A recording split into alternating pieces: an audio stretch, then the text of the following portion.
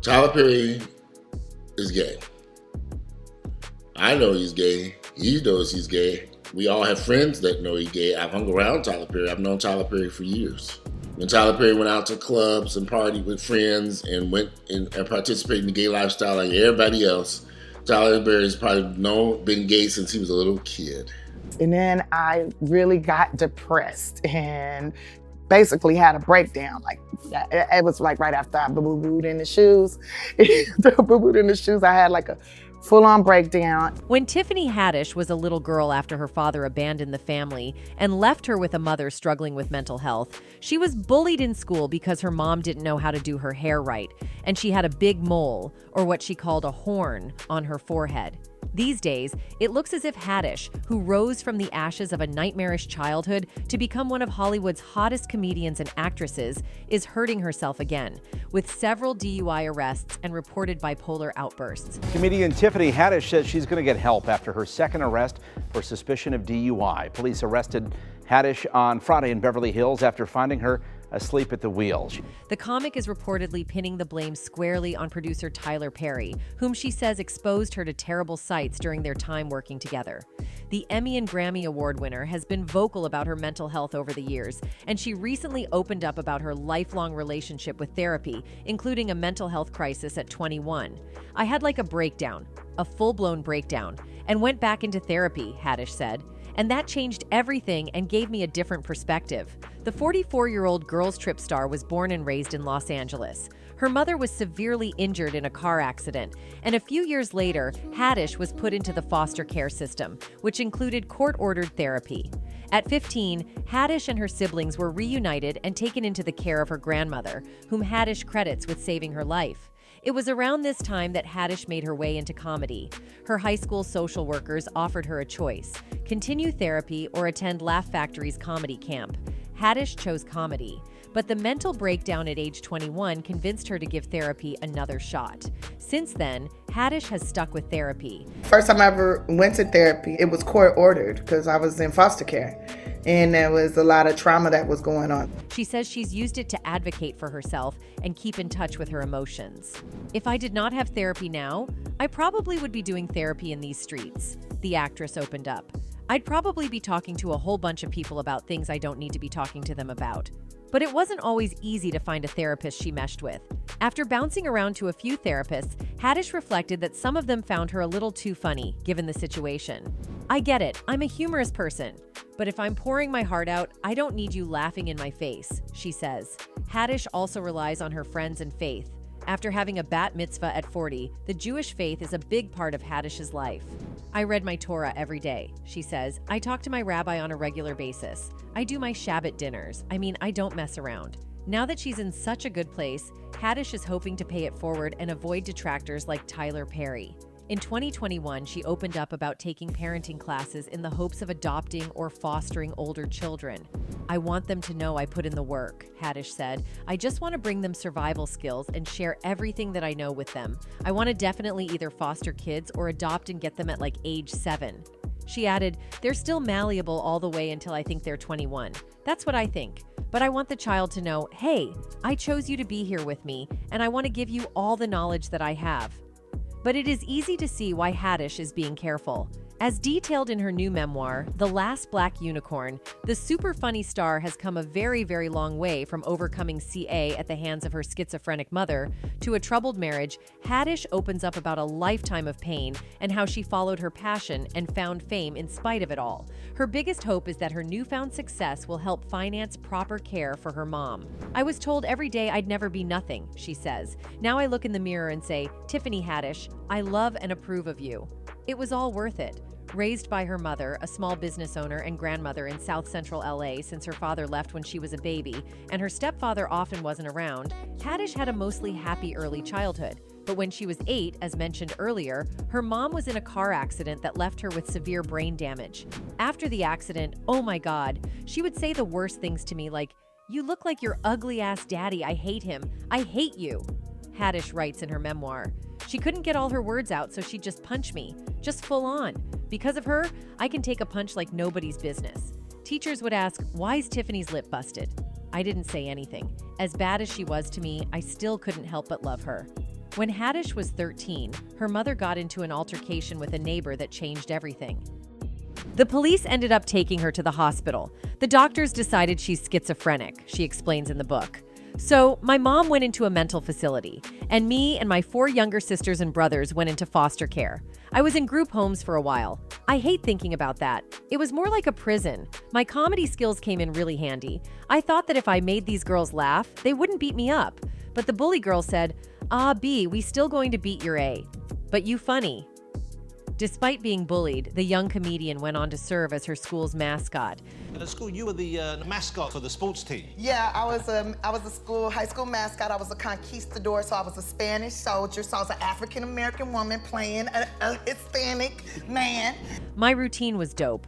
I would watch ESPN to see what the professional mascots do. I figured this would be a great way to get a boyfriend and get laid, she writes. None of that worked out, but I did become the most popular girl in school. She added, the relationship got violent. Once at a comedy festival, Tom Green comes over and he is making me laugh so hard. My ex-husband grabbed me. He was like, "It's time to go now." I had a knot on the side of my head from where he slammed me into the wall and marks on my throat where he dug in his nails. When I got on stage, everyone could tell I had been beaten. All those people wanted to help, but all I could do was push them away and then go back to the dude that was me. Why? Maybe I didn't know any other way to be loved. So, her troubled past, coupled with the horrible experiences in Hollywood, especially in the hands of TylerPerry, seemingly awoke her mental issues. Perry is a controversial figure for cinema aficionados and casual moviegoers, so it's no surprise that people love to speculate about his private life. Over the last decade, thousands of fans, movie critics, and entertainment writers have asked one question in particular: is TylerPerry gay? Over the years, the film writer, producer, and director has built a vast media empire from the ground up. From writing scripts out of his car to having more than 20 movies under his belt, it's undeniable that he's worked extremely hard for his success, but his private life seems like a mess. In 2013, Perry created The Haves and the Have-Nots, an American crime drama and soap opera. He cast a young actor named Tyler Lepley during the planning phase, with whom he seemed to develop a personal relationship. Lepley and Perry were seen together on numerous occasions, making everyday folks and gossip column writers wonder, are the two Tylers attached? However, in 2020, Lepley went on a podcast called Lip Service and denied the allegations outright. He asserted that neither he nor the other Tyler was gay. Despite this, the rumors persisted. A common misconception about drag and dressing up as another gender is that you need to be gay to participate. TylerPerry's performance as gun-toting Medea made people doubt his straightness. After all, as some fans thought, how could a straight man pull off such a convincing and irreverent performance as an older woman? But that's not all. Around the time The Haves and the Have-Nots started airing, a man named Walter Lee Hampton released a revealing YouTube video about TylerPerry's sexuality. In the video, ex-friend Hampton talked about TylerPerry as an out gay man when they met. He even said that their shared community of black gay men were Perry's first supporters. But what made these two become alleged ex-friends? TylerPerry is gay. I know he's gay. He knows he's gay. We all have friends that know he's gay. I've hung around TylerPerry. I've known TylerPerry for years. According to Hampton, Perry asked his friends to keep quiet about his sexuality so he could maintain support from the local church. This was primarily because Perry had built a considerable religious following through his movies and didn't want to alienate them with his sexuality. Hampton said Perry turned his back on the black gay community that had allegedly supported him in the past. Shortly after the video was released, Hampton sustained injuries and needed over 100 stitches on his face. He maintains that a glass door fell on him, and his injuries had no connection to Perry. But do you think that was the case, or he was seriously threatened? Over the years, TylerPerry has identified himself as a staunch LGBTQ+ ally. But more than just voicing his support, he's demonstrated his passion in two ways. In 2016, he personally asked Georgia Governor Nathan Deal to reject a bill that discriminated against the LGBTQ+ community. Then, in 2019, Perry established a homeless shelter for women and LGBTQ+ youth located at his studio complex in Atlanta, Georgia. But according to his critics, he's simply hiding behind the closet. In fact, many fans find Perry feminine, leading them to believe that the billionaire film executive is simply closeted. However, femininity, perceived or otherwise, has nothing to do with a person's sexuality. So, as to whether Tiffany Haddish saw things she shouldn't have seen while working with Perry remains a speculation. That, however, doesn't mean she's also squeaky clean. The actress recently revealed to the Los Angeles Times that she sometimes investigates the trolls spamming her social media accounts with hateful comments and finds a way to reach out to them directly. The Girls Trip favorite said that online bullying got so negative over the last year that she hired a digital forensics analyst when death threats started coming her way. The analyst's research showed that 75% of these threats were created by robots in Malaysia and Iran. Despite her acclaimed comedy career, Haddish has become a polarizing figure due to her run-ins with the law.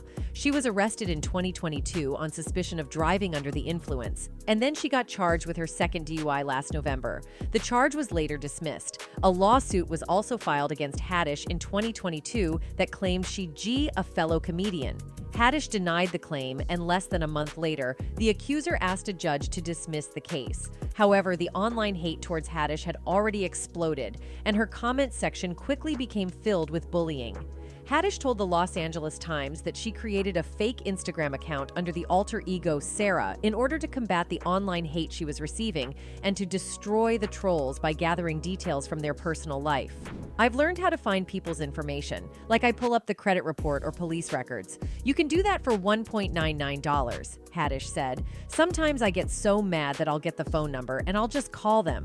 Oh, I have called people, honey, Haddish continued. They are shocked that I called. They'll be like, I can't believe you even saw that. You did a whole video, B. You made a full 5-minute video. On the internet, people think they can just say whatever, and you are not going to say anything. I try my best not to, but I'm a human being.